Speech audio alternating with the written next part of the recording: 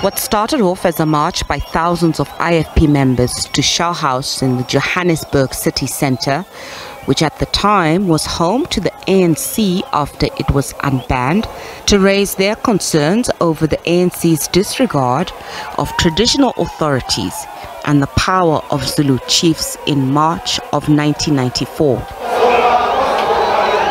The situation soon turned deadly.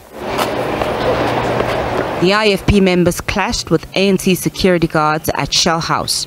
19 people were killed. These soldiers are shooting us here.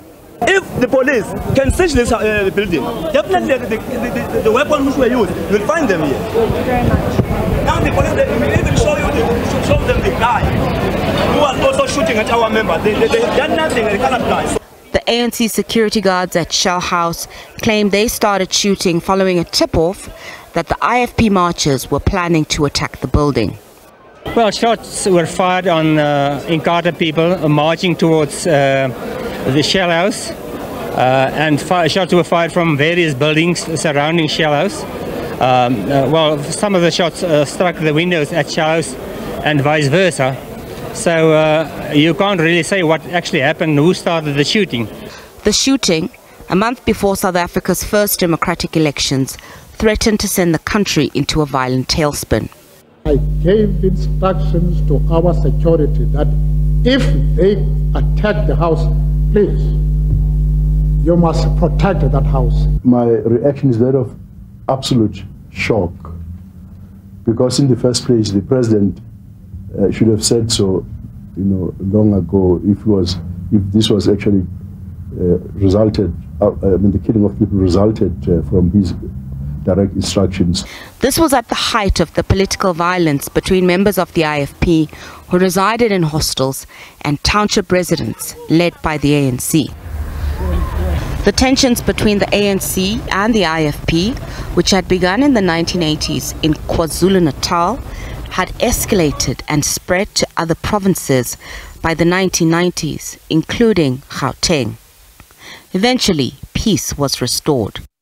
Almost 30 years later, the widows of the men who died at Shell House say they feel forgotten as victims of political violence and blame government for abandoning them. These women from Ulundi in KwaZulu-Natal have struggled to raise their children after their husbands' deaths. He died during political violence. I was just new in marriage. Life then changed for the worst, even though his children do not know him as he died while they were young. It became difficult for me, and some people assisted us.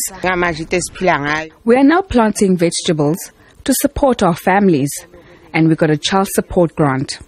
But our situation is very bad. Commentators say the political situation was fraught at the time, with accusing fingers being pointed at the IFP and its leader, Prince Mangosuthu Buthelezi, for the violence in the run-up to the 1994 elections. It was an era where a lot of people were being killed on what at the time was referred to as black-on-black violence. At the same time, I think it was a period in which different political parties had to show their own strength. But he's cautioned people to be careful not to apportion all the blame for the violence on one man. Unfortunately, with all the things that the late Prince Mangosuthu Buthelezi did, there will always be this cloud that even others will be celebrating his life.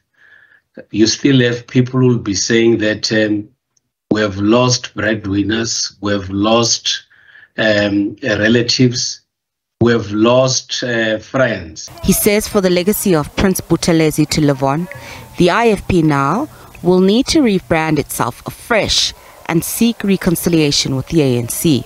Mr. Shabisa and the entire leadership of the IFP, in my view, have a very, very huge task of ensuring that they build a strong IFP which has to live for many, many other years to come.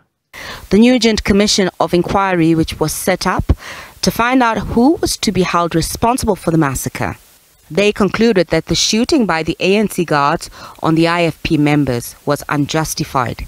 At least 50 people died in the Johannesburg CBD on that fateful day on March the 28th. 19 of them were the IFP members. Nozintombi Mia, SABC News.